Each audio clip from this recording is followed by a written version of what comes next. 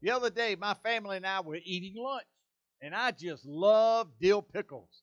But when I opened the jar and took a bite, it was so sour, my mouth and face just wrinkled all up. My wife had made a mistake and bought sour instead of dill pickles. If we're not careful, the world can see us as wrinkled up, sour Christians.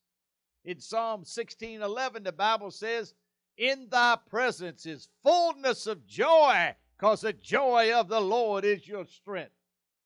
Let the world see the joy of the Lord on your face, not an old sour pickle like you're baptized in pickle juice.